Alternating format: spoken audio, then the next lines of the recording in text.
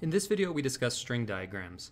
We will have the opportunity to use string diagrams as an alternative graphical representation of categories, functors, and natural transformations. They will prove useful by showing visually that two expressions given by compositions of natural transformations are equal, instead of doing this algebraically. The visual representation of a category A is given by a two-dimensional space. To distinguish categories, we may use a color-coded scheme. However, in most cases, the context will make it clear which category we have in the two-dimensional space, and we will omit the color. A functor f is given by a string represented by the yellow line, where on the left of the string is the domain category and on the right of the string is the codomain category. Again, the context will often make it clear what functor is being represented by the string, and we will usually just draw our strings in white. Finally, a natural transformation alpha is given by a dot, where the domain functor is given by the string above and the codomain by the string below. In this case, we will usually use a color-coded scheme for the natural transformations. This will give us the context for the rest of the diagram of functors and categories.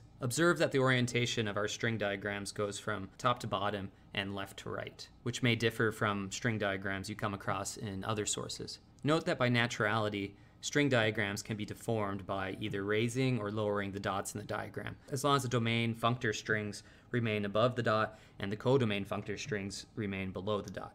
We recall that there are two types of composition of natural transformations. The first is vertical, where alpha followed by beta is defined on component x by composition of alpha x followed by beta x in the category B. In string diagrams, this is just alpha above beta.